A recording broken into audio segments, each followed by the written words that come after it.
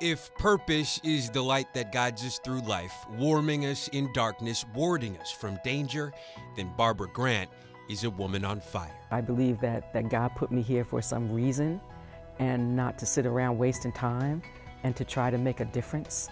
And I guess that's kind of what has always kept me peeking into things that are none of my business. Barbara turned that darkness, those things that were none of her business, into her life's purpose.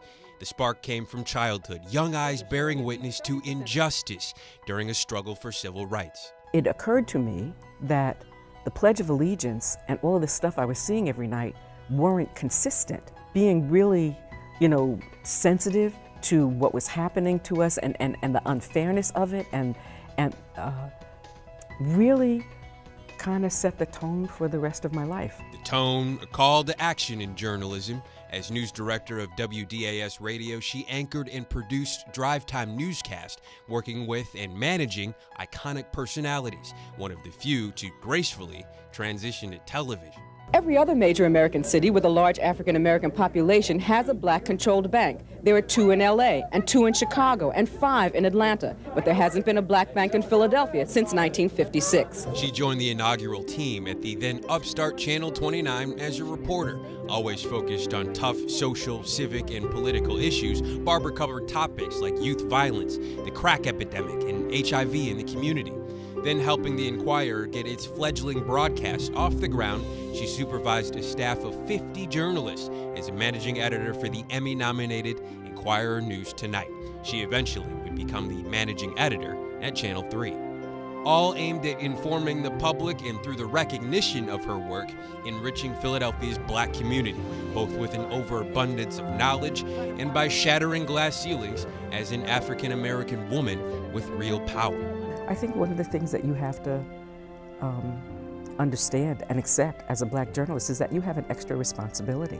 I mean, so you know that most of the time coverage of what's happening in our community is skewed, is looked at through other kinds of lenses, and that people don't necessarily understand our stories. One of those stories, Philadelphia's infamous 1985 MOVE bombing, leaving 11 people dead, including 5 children. When you look at the people in our industry that we really admire most, it's because they dug down, and you can say after you see their stories, wow, I didn't know that before. Barbara would expose concealed truths, cultivate independent sources, and provide a narrative that wasn't being explored. On top of that, she served as one of only 2 news anchors to serve on the MOVE Commission, broadcast to the city.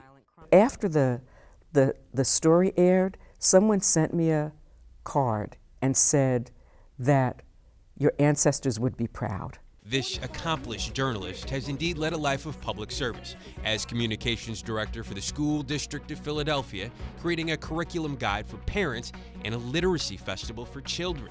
As City Hall staff manager or communications director for the former Philadelphia Mayor John Street, handling public information during events that shook the city, and now as a founding partner and communications expert at Cardenas Grant Communications. The city is just a really important part of who I am, and I got to love this place, and a lot of it also is a reflection of wanting to tell the story of what is happening to African Americans. That work led to recognition and success. Nominated for 4 Emmy Awards, honored by the Philadelphia City Council and Radio Television News Directors Association, named as one of the 100 most influential African Americans by the Philadelphia Tribune.